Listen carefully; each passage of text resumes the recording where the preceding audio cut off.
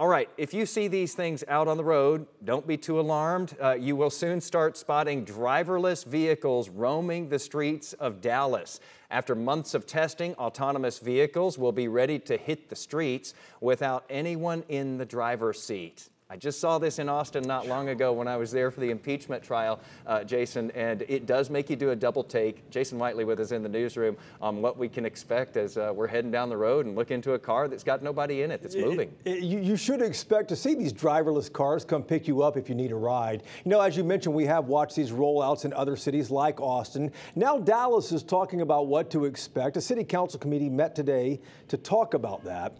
The name of these vehicles are called cruise vehicles, and they have 5 levels of autonomy. And Dallas right now is at level 4. So what does that mean? It means the vehicle is doing all of the driving and does not allow a passenger to take over.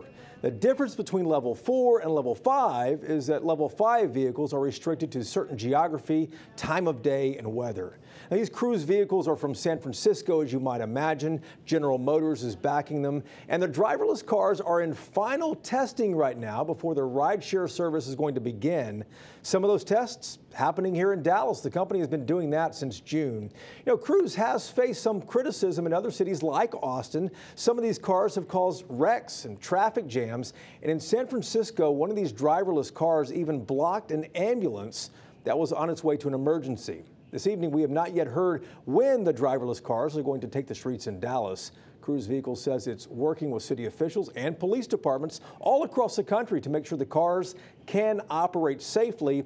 And then the big question, maybe a marketing question for the company, will you get in the back seat of a driverless car if you need to go somewhere, Jason? I don't know. Let's let them work out all those kinks first, and then maybe. But, you know, I didn't worry about road rage with that car in You don't Austin. have to. Have to say that. Yeah. Thanks, Jason. All right.